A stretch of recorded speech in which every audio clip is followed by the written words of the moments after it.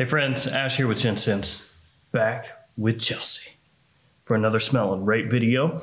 Today she's going to be smelling and rating some citrus fragrances. Got some niche, got some designer, some cheap, some expensive, got it all. Like always, she's going to smell the opening and the dry down and give us a 1 to 10. And at the end of the video, hopefully we'll have a top 3. Fingers crossed.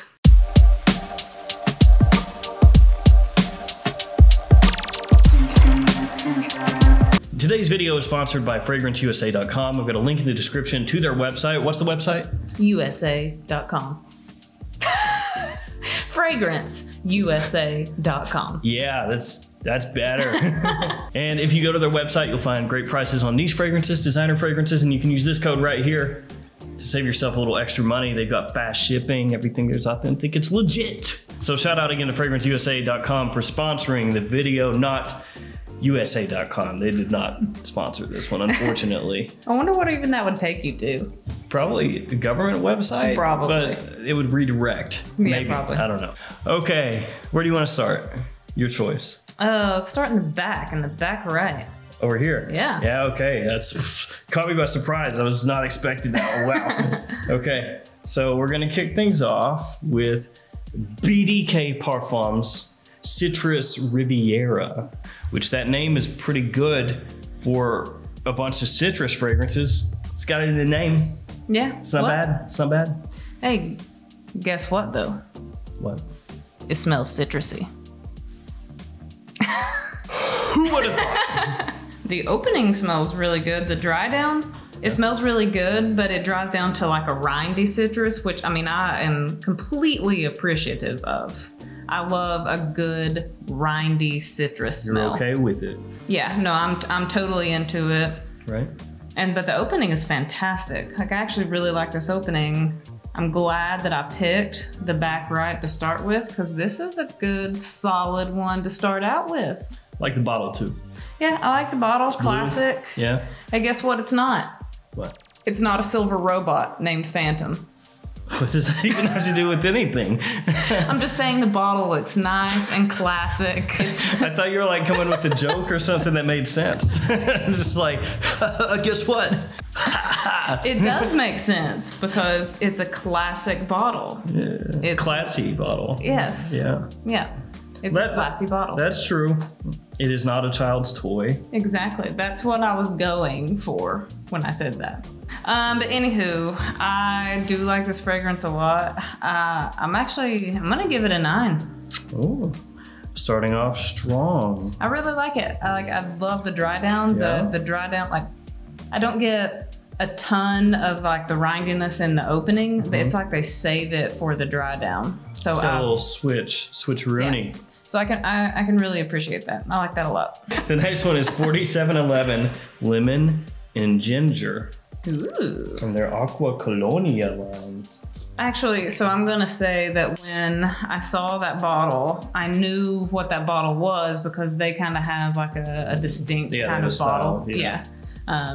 So I knew what that was, and I was thinking, oh, well, by the time we get to that dry down, it's gonna be gone. Right. Because that's a little weak. Right.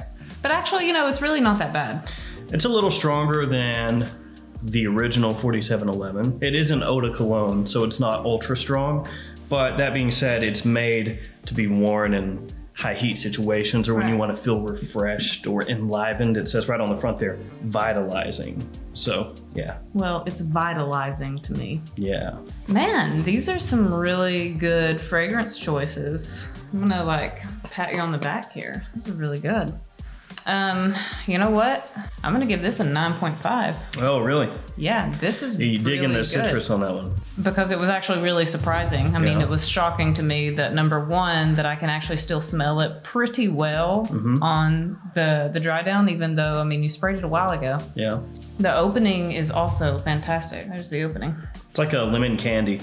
Yeah, it smells really good. Next up, we've got 8 in Bob. Champs de Provence. Champs de Provence. Okay, okay. It's got a green bottle. Yeah. See that? I do, so that's like my favorite color of green. Yeah. So I do thoroughly enjoy that bottle. I like it. Yeah. It's very classic. I don't think it comes across on camera all that green. I think it's probably, probably looking a little black. But probably. No, so that's nice, rich emerald green. I like that one. I like that one decently, but I do not like it as much as the last two. It's citrusy, but it's not like pow, like punch to the face citrus.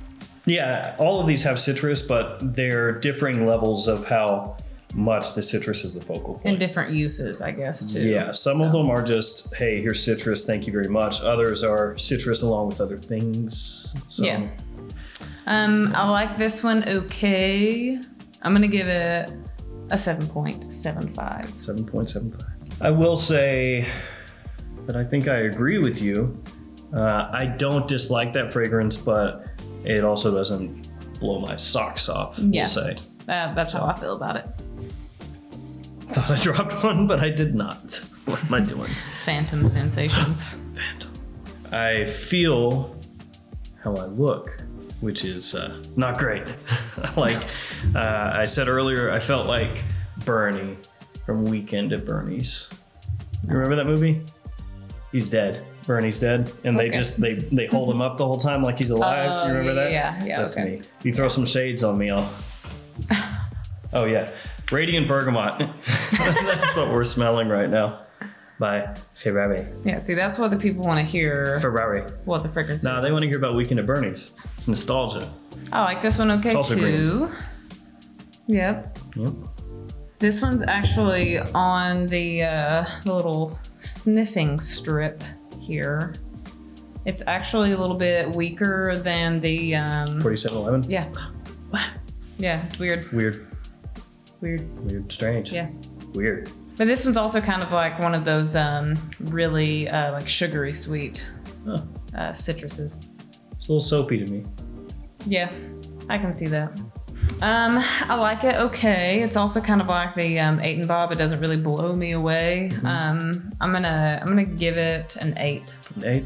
Yeah, I like it just a little bit more than the 8 and Bob. I think it's a nice fragrance. Clean, easy to wear, office safe, and inexpensive. Yeah. So a discounter is really cheap. Next, we've got Scorza di Sicilia from Verdu. Sure. Yeah, I like this one okay. The dry down is like a kind of clean citrus. It's still kind of on par with like the other last two that I've smelled. It's not like not standing out a huge amount. Yeah, but I mean, it doesn't smell bad by any means whatsoever. I'll give that, I'm gonna give it an 8 also. Okay, so here's your first dry down here of Lacoste Yellow. And it's in a yellow bottle. So I'm gonna go with citrus there again with the theme. You're on top of things. I'm gonna go with a lemon, maybe. Okay. Actually, that one's kind of surprising too. Yeah, this is a Lacoste from the L1212 line that I like a good amount. Yeah, I like that one. Yeah. It's also kind of, when you smell Lacoste fragrances, it's usually ones that, in fact, they're not doing anything like crazy different. They don't. Yeah, they play it safe. Yeah, they're not really trying to like blow anybody away or anything. This one actually, I like it. It smells good. Well, I mean, they're really well known for polos and tennis wear and stuff like that. So to an extent, or the majority of their fragrances are like polos in the sense that they're pretty easy to wear, just kind of safe. I'm gonna give that an 8.75. I like that one a lot. Yeah, I like Lacoste Yellow. I think for summertime, it gets overlooked a lot. Not too expensive, easy to wear, just a dumb reach kind of deal. Yeah. Yeah. Okay, next up, we're gonna go with the Coach, and it's Coach Blue. It's got a little tag. Yep.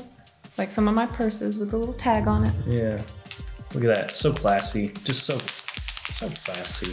The dry down actually isn't too far away from the opening there. Well, pretty similar. I can spell it from here. Good projecting then. Yeah, not bad. Yeah, I like this one. It kind of reminds me of one of those like safe ones. It's probably one of those like dumb reaches that you're not really gonna upset anybody by wearing. Actually, I'm gonna go with a 8.5 on that one. 8.5? Yeah. Got a lot of good scores.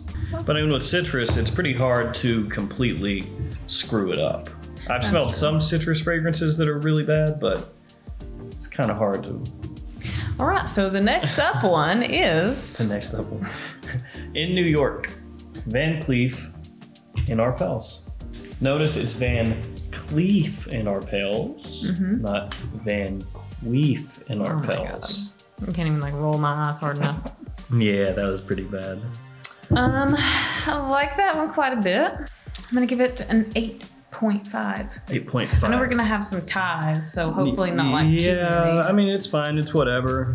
We've got a lot of things in that 8 range. So that's good. A lot of decent stuff here. Solid. Next one up, Fahrenheit Cologne from Dior. I don't often think of that one as a citrus one. Well, there's some citrus in here, along with violet, but Okay, so also citrus. This was essentially the follow-up, the replacement to Aqua Fahrenheit. I'm gonna just spray some Aqua Fahrenheit and you tell me which one you like more, just for science. Because this is very scientific. Yeah. I don't know, I mean, they both really honestly do like totally different things. Yes, but which one is better? I'm gonna say that one. Yeah. Thank you. So Fahrenheit Cologne, back to business, because that one's discontinued. Aqua Fahrenheit is. Okay, so I'm gonna give this a 7.75. Sacre bleu. Not digging that one as much. Yeah, it's all right. I like it okay. So Fahrenheit Cologne, I don't dislike it, but I do think it's not as good as Aqua Fahrenheit. So they're basically like summer type versions, warm weather versions of Fahrenheit. This one came first, Aqua Fahrenheit, and then it got the Axe. And then this one came out. So it's not necessarily completely a one-to-one replacement, but it kind of is. And I don't think it's as good. Yeah, I mean, they don't really smell very similar at all. Yeah, yeah. And I wouldn't say that they necessarily have to. It's just if you're gonna replace one summertime scent with another, maybe make the new one better. Aventus Cologne. So we went from Fahrenheit Cologne to Aventus Cologne. So, ooh, look at that. It sprayed out forever. It hit the light.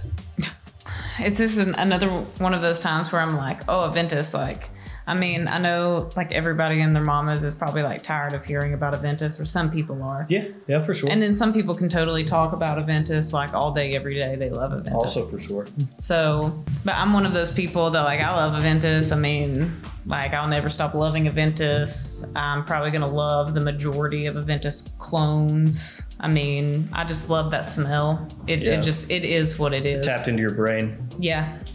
So as soon as I saw that, I was like, ooh, that one's gonna be the winner. I know. Ooh, Aventus. It's another time to where like you kind of judge a book by its cover.